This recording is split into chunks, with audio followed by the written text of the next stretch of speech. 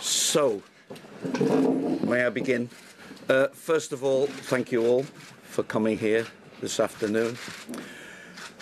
It was exactly 4 weeks ago today, minus 87 minutes, that David told me that he wanted to become the new manager of Manchester United. And from that time, the football club has continued on a long and exhaustive journey to find the right man to take this club forward. During the 4 weeks, I have to say, I've met some of the finest individuals you could possibly meet in football. The finest of them is sitting next to me now, and it's a great relief, joy, and it is seriously exciting to me that Roberto Martinez has agreed to be the next manager of Everton Football Club. I just want to say one thing before I ask Roberto to say a few words. Right at the start of this, when I was doorstepped, a couple of hours after David had left, I said that the fans would play an important part in the choice of the next manager. And I've listened to the fans for the last 4 weeks, and their voices have come over loud and clear, and I'm very pleased to say that in the end they've said, look, you got it right last time, we'll leave it to you, 90% of them. Well, to the Evertonians, and this is what this appointment is all about, if you'd been at the meetings, the conversations that I've had with your new manager, you would be as thrilled, as excited, as buoyed, and as in awe as I have been. It's been a great introduction for the pair of us, and again, great words. The new manager of Everton Football Club, Roberto Martinez. Thank you, Mr. Chairman. Well, there's not much I want to say apart from saying that it's a real special day to come into Everton Football Club and have this feeling already of excitement, of honour, and just I would like to thank the chairman and the board to give me this opportunity, because this is a phenomenal and a passionate football club, and I can't wait to get soaked with everything that it means Everton and make sure that we start working and playing football to be extremely proud. Thank you. So I think we're going to throw ourselves open to questions. Now, would that be about right? Can we just stop the flashing for a few moments? Fraser, if you'd like to kick off. Roberto, it seems like it's taken quite a while, but you finally got the deal done and got the job. There have been numerous opportunities over the past few years for you to perhaps join other clubs. So why was it that you decided that Everton was the right one for you? Well, it's simple. It's just it came in a natural way. I know that there's been a lot of talking. Most of that talking has always been in the outside, in the media. It's been a phenomenal time at Wigan. I enjoyed every single second of it. After 4 seasons, this was the right time. And after I met the chairman, I knew that Everton was the right football club. So it's been just a natural transition, and it's the right time now to be involved in such an exciting challenge. You're filling a very big pair of boots in David Moyes having left for Manchester United. How much pressure does that put on you? Because clearly Moyes is a big hero here for many years, and you'll be expected to do similarly great things. Yes, huge pressure, but I'm extremely proud of that pressure, because that means that what David Moyes has done at Everton in the last 11 years is set real standards, and what is produced is giving an incredible platform for the next man to continue. And I feel that I'm very lucky and very fortunate to be able to carry on that work that is done over the years. But what is done is giving Everton an identity, is giving an incredible standards, and all I want to do is try to be humble enough and hard-working enough to take that magnificent job into the next level. How much of a wrench was it for you to leave Wigan? Well, it's always difficult. I always been, every time you're involved in football, I believe in human relationships, and you create them, and it's never easy to break those relationships. And I hope that for the future I can build that relationship at Everton, and we can be a real strong unit, from the fans to the board to the chairman to everyone that is in the football staff and the players, and we need to become that unit. And it's always difficult when you break down, but it's the right time. I believe that Wigan got a great future ahead. It was the right time to have a fresh energy around the place as well. So all I'm excited, I'm looking forward, is what we can do at Everton and how quickly we can become a very strong unit and a winning unit on the football pitch with the incredible support that this football club has. Dave Whelan said at the time, when you said that you wanted to leave or decided to leave, that you said you felt you weren't equipped to be able to take Wigan back up. What was meant by that, and what is the difference between doing that and being at a top Premier League club? Well, we had my period at Wigan it's not been only 4 years as a manager, it's been 10 years in one way or another. Having 10 years with a football club is a big part of your career and your life, and I just felt that it was the right time after 4 very special years to move on. The circumstances at the club now are completely different. They're going to play in Europe, they're going to be trying to get out of the Championship as quick as they can, and I felt that probably a new man needs to take that job on board, and for me it was time to look into a different challenge and carry on with a completely different football club. And obviously from that point on it was clear that the only club that I felt I could fit in was Everton, and that was a feeling, that wasn't a decision, that was just meeting the chairman, seeing him so passionate about this football club. It got me involved in wanting to know more and see what we can achieve in the future, and just I can't wait to get started. But that's just walking here today at Goodison Park, it really feels a special place for the future for me. Bill, you said that you were in awe of Roberto a few minutes ago.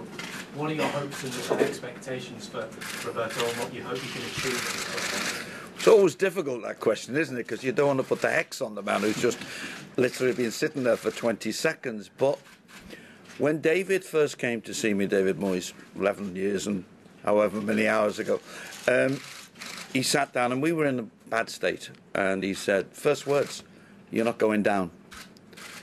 Roberto, almost his first words to me were, I'll get you in the Champions League. And that is extraordinary for a man who doesn't know much about the football club from the inside, but had obviously studied the football club, had obviously looked at what we've been doing over the last few years, has obviously recognised what David Moyes is, the massive achievement David Moyes has made. But he sat and talked to me, and he showed me how he beat Manchester City at Wembley. He got out his little card and he said, I did this, this and that. And I'd gone to Wembley on that day and sat amongst the crowd, not to see Manchester City and Wigan, but to look at Roberto. And I watched him and studied him, and he came in to my office. And look, I'm not going to say to you it was like David Moyes.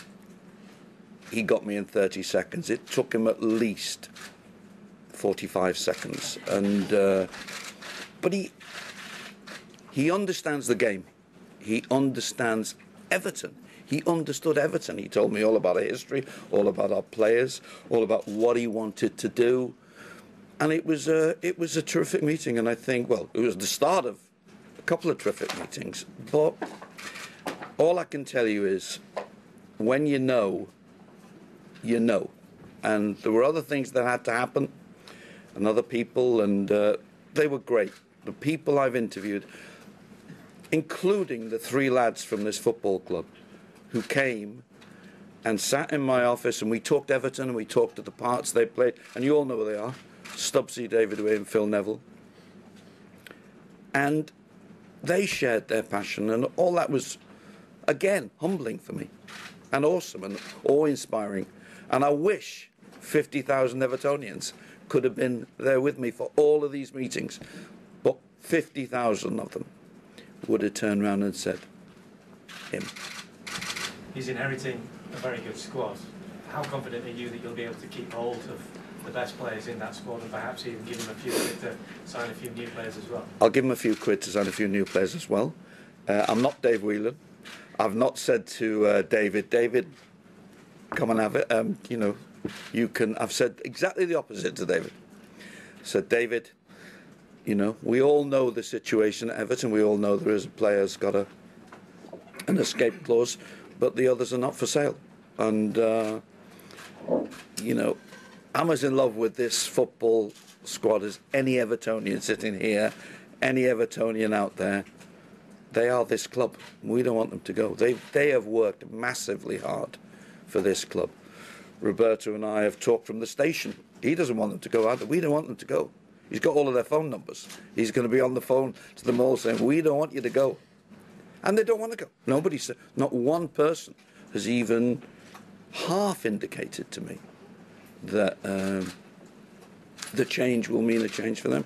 Exactly the opposite. They all seem totally committed to it. So, yeah, I'm confident that that squad plus some Roberto signings will form this football club squad for next season. What about your backroom staff, Roberto? What are your plans there? Well, obviously we need to, once we get the press conference out of the way, to start working, and there are many things that we need to look into detail. I want to meet everyone that at the moment is working at Everton Football Club, and obviously we'll need to make sure that we get a really strong team on the day-to-day, and it's going to be a large amount of my team and the backroom staff that they're gonna come with me. And just finally from me, what is your promise to Everton fans? We know that you like to play good football. We know that you're ambitious. You've won a trophy now with Wigan. Can they expect more of that and even more with Everton? Well, I think the chairman hasn't put any pressure on me. Just he wants to get to the Champions League. So quite simple to take this job, really. I think it's important. The fans need to know that they are the most important part of this football club, and we will need them to lead us. And we've got a very strong team. I think what David Moyes is done in this football club is set a real high standard. And over the next few months, we need to get together and we need to make sure that we are a winning side and we are a very strong side that we can carry on looking to achieve more. I think finishing in the top 6 was a magnificent achievement for Everton, and there's many things that we need to carry on building if we want to improve that. So clearly the fans are ready to see a team that they're going to give their all, that they're going to give their hearts, and we're going to be competitive in everything we do, but making sure that they are the most important aspect of this football club and they need to be ready to push us ahead. I think the one thing, if I may just join in, that we did discuss at the first meeting was that we didn't want the standards and the positions that David had achieved to slip, and we want to build from there. And that is really the only statement we made to each other, that we actually want to take this club forward. And I've got to play my part in that too. And I said to him right at the start, look, I don't want to be the man that comes here and asks you to get me the Champions League #1 position unless I can support you. So myself and the board will be doing all we can to support our new manager financially. Roberto, Richard Conway from BBC. Given that message that you gave to the chairman in that meeting, would you say that same message to fans now? You're going to take Everton to the Champions League? Well, you need to understand the time scale. Remember that in the Premier League there are 2 clear budgets. I think you got 6 teams that they're competing in a different financial level than the other football clubs, and that shows you what Everton has achieved over the last few seasons is incredible. What is true is that not always you need the money to achieve your aims. The only thing you need is the time, and you need to be patient enough and just be hardworking enough in trying to achieve something. obviously the aim of Everton Football Club should be to get into Europe and to get into the Champions League. That doesn't mean next season. That doesn't mean the next competition that we go into. That has to be the aim of the football club for the future, because obviously what David Moyes has done over the last 11 years has put that platform in place. That's not going to happen overnight, and that's not going to happen by having a large amount of finances or money coming our way. That's not the case. In football, you need to be creative, you need to find a way to be competitive, and that takes time. And that's what, as Evertonians, we need to look at the future as a football club that we want to be involved in Europe, we want to be in the Championship, but that's going to take process and it's going to take a few steps on the way, and we need to have always that dream to fight for. Can I just remind you something that Dave Whelan said in the last few weeks? He said that Roberto could choose to go to Everton, or he could wait for one of the big clubs, as he called them. Is Dave right? Is this not the club? You'll have to ask him. I don't know what he meant by that. For me, Everton. I think he said he was winding me up, didn't he? Okay. Well, I think for me, which is what it matters, is I've been impressed already with Everton. Just arriving at Goodison, you get the fans letting you know how special this football club is, and I love that passion. I love that tradition, and I can't wait to get even more involved into what Everton means. But I've got the feeling that I'm joining a football club that, for me, is a big football club, and I can't let the football club down, and I'm going to make sure that I don't do that. Because the suggestion was maybe that this is a stepping stone perhaps to bigger things. Are you confident you can be here as long as David Moyes was here? Well, I think that would be a real success. Believe me. Where do I need to sign to do that? I think what's important. I'm not a kind of person that. Yes is the answer to that one. Yes. What I want is to make sure that everyone is proud of Everton, and we can look at the long term together. And in football, I love building football clubs. The real advantage that I've got is that David Moyes has built this football club, and I'm walking into a very good position, a very strong position, to be the next manager at this football club. So that's a real exciting project. Just a question for Rob. There've been so many names in the mix and so much speculation about who will take over. How do you feel now with the new manager situation? I think I'd use, Greg, the word that Roberto and Bill have already used, which is excitement. A real sense of excitement. I think we've got a top manager, which is exciting. I think we've got an Everton manager, which was obviously really important to us, and that's exciting. But I'm also excited about being able to give Roberto the support that he will need to achieve his objectives. He'll get phenomenal support from the board and especially the chairman. But I would also say he'll get phenomenal support from everybody here at Goodison, and I know all the team here are thrilled by the prospect of working with him. And listen, this is a proper football club. Our objectives are all what happens on the field at Goodison Park. So all our efforts to raise money, all our efforts to be more efficient in how we do things, is all directed at Roberto. So I think it's a really exciting phase for the club, and we can't wait to start to get to work with him. Roberto, you got a lot of plaudits for the style of football you played at Wigan. What style of football are you going to play at Everton? Well, this is the winning style. It's important that we get our players to be excited about the next time at the football club. As I said before, you're looking at Everton last season. They had the best home record, and I think there are reasons for that. I think it's important that the team doesn't lose what they're good at. And I wouldn't say that they are good at something. They are special at many aspects of their game, and what we need to do is carry on improving, and that's the nature of the game. I think it's going to be important that we start the season with good, fresh signings that they can galvanize the squad, but more importantly is not to lose the real big players and the strong characters that we got in this dressing room. Have you looked at areas then where you feel in the squad and the team that needs strengthening? Well, in particular? There are, of course, because we lost players. We had a big losing. Phil Neville is a big gap that we need to fill. Obviously, it's always exciting when you got a new captain. For me, Phil Jagielka is going to be a very special, not just a footballer, but a human being at Everton, and he's going to be a real leader. And there are many areas that we need to improve. It's not improving, it's just helping the players that we got at the club and make sure that we got different options and different dimensions. But the most important thing is to make sure that we carry on performing in the manner that this team has done in the past, because you cannot underestimate finishing in top 6 in this league in the manner that Everton did the last season. That's a phenomenal standard that we cannot lose. You talked about money with the chairman. Funnily enough, not. No, we haven't. After saying that we're going to get to the Champions League, I can't wait to see the transfer kit. 100 million? I said 200 something, I don't know what I meant by that. Congratulations, by the way. Thank you. You shaped a club at Wigan from top to bottom in many ways in your image. Do you think you can do that at Everton? Do you need to do that at Everton? Or how difficult is that going to be?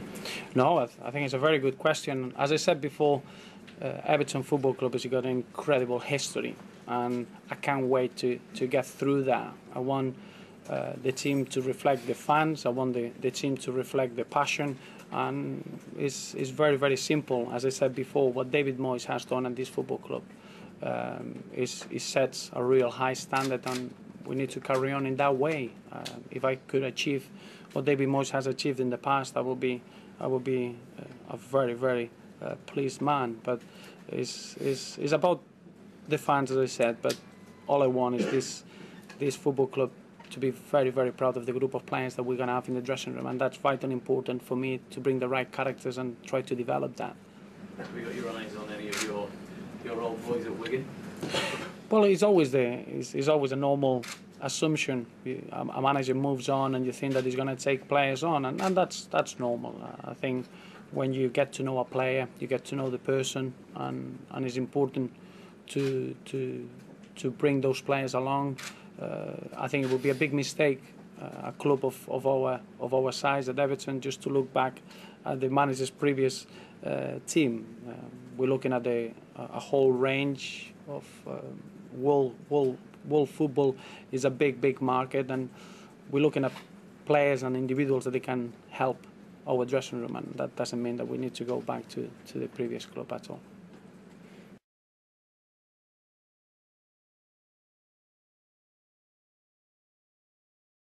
Just a quick thank you, because all the support in pre-season has been magnificent, and in the opening game at Norwich, but now we're really excited about the first game at Goodison, and I would ask you for your understanding and your patience, but more importantly, just with your relationship, we need to make sure that we are a very strong unit looking forward to the season, and that relationship has to be the key of our success. So get ready for the weekend, and thank you once more. Solo lo mejor.